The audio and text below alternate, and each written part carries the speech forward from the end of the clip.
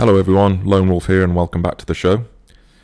Today I'd like to talk about simps, men who put women on a pedestal, roll out the red carpet and worship them.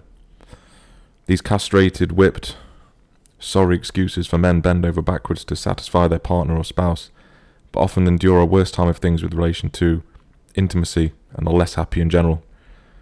They think that their rewards will be higher, but in actuality they are reduced over the long run.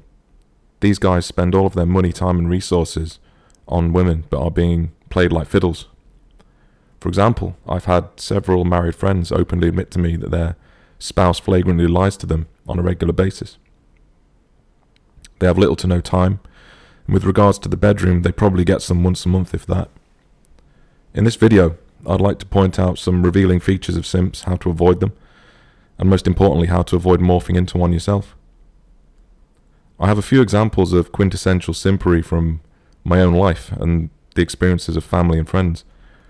In my previous video on jealousy and envy, I discussed briefly the band that I was involved in during my mid to late teens.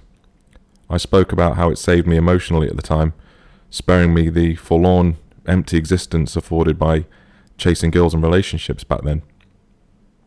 It really gave me something to invest my time and energy in, and I've since taken that mentality forward to YouTube, reading, writing, personal projects and so on. My band would practice at the drummer's farmhouse in the country. He had an awesome converted barn with great acoustics, and we would stay there for one afternoon every fortnight or so to write songs and practice. The bass player started going out with a girl 2 years younger, and with honesty I'd say that he was a 6 and she was a 4 to 5 out of 10, if that. It seemed like they spent every minute of every day with each other, holding hands everywhere they went, and this went on for about 2 years. There were a number of instances where we would arrange a practice for the weekend in good time with plenty of notice, when and if we could get him on his own.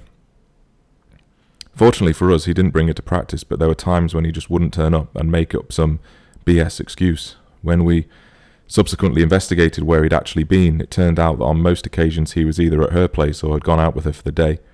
So in actual fact, he would lie to us.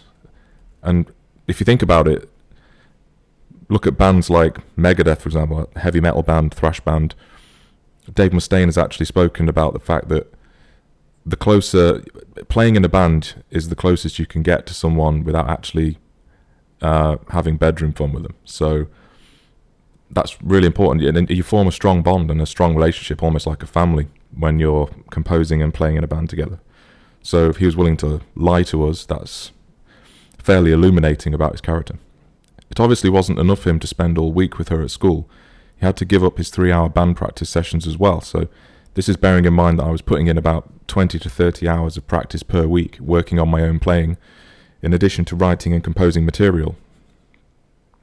I think I and one other person, maybe the drummer, were the key driving forces in the band. This was my passion and much more than a hobby. It consumed school and my life more generally. In fact, we had numerous shows lined up at the time, and while they were some of the most enjoyable times of my life, we as a group knew that she came first in the bass player's mind. Fast forward to the present day, and they split up many, many years ago. And he's since married someone else. Complete and utter nonsense. In a similar musical theme, we had a singer for a while that insisted on bringing his girlfriend and later wife down to practices, which was annoying at best. We used to rent out a little porter cabin at times in between using the farmhouse, and she would often come along. In between every song, we couldn't have a band discussion or chat, because as soon as the last note was played and we muted our instruments, he'd be over to his girlfriend, who was sat down watching us, either to make out or talk about some garbage. It ate up so much time that I truly believe we spent more time talking than playing anything. For me, this was my passion, and it still is, albeit on a much smaller scale these days, given everything else I have to do. I couldn't understand, and still don't, why these individuals saw fit to try and sabotage that. This is the reason you need to keep simps out of your life. They are castrated. They lack the balls to stand up to their partners and say, no, I'm practicing with my band today. I'm working on writing a book. I'm going to the gym. I'm reading. I'm working. Whatever their passion is. I've never understood throughout my life the thought process that makes a guy act in this way. And perhaps someone can enlighten me. Perhaps they feel if they don't do everything their partner asks, then they'll leave them. And that is legit scarcity mentality. I was discussing this topic recently with my brother, and he revealed some prior knowledge of simps. A school friend he was reasonably close to over the years got a girlfriend several years ago, his first I believe, and subsequently shut out everyone in his life. He used to hang out with my brother on a regular basis, and they'd known each other since pretty much preschool. But as soon as his first girlfriend came into the picture, he jettisoned everybody. Not a word. He deleted all his old schoolmates off Facebook, unfollowed everyone on Twitter, and so on. Now, what man in their right mind would do that of his own volition?